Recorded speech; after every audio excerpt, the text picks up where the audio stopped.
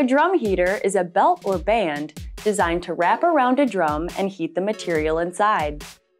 They are typically used to speed the flow of viscous materials like greases, oils, plastics, and adhesives. They are used to maintain liquids at a constant temperature. Drum heaters are constructed with high temperature resistance elements and a reinforced insulation jacket, generally made of silicone rubber.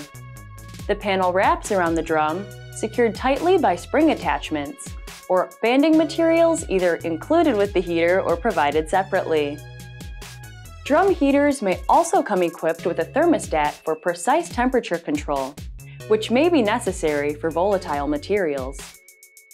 Stay tuned to Galco TV for more tech tips.